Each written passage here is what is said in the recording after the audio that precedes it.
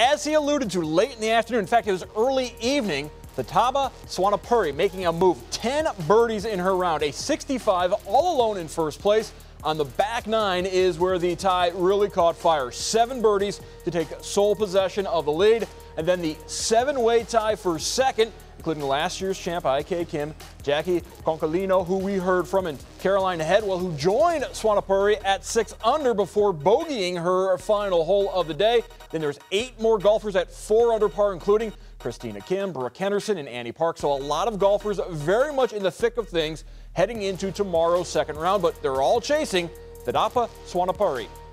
I think I'm really happy about, the way I played today, and there's a lot of drop on the back nine, and I'm just keep playing. I just did not really look at the leaderboard and did not even expect anything, so I don't know, I have a chance, so let's see how it goes. Coming into this week, how confident were you about your game and where you're at right now?